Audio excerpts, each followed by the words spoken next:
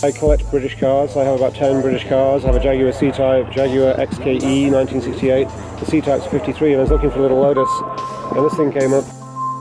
We found it. A dealer had it, and it was just all green, just plain green. It had some horrible wheels on, and it was really very, very run down. And I decided just to take it on board and use it as a little project car for my son and myself.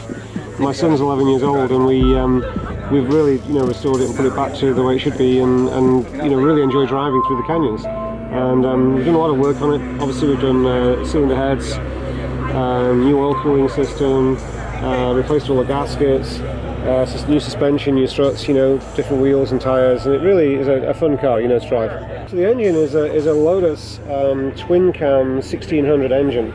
And Colin Chapman originally used these engines, and they were never twin cam originally. They have a single cam down the bottom of the engine, and he put the front fascia on, and then the twin cam on the top.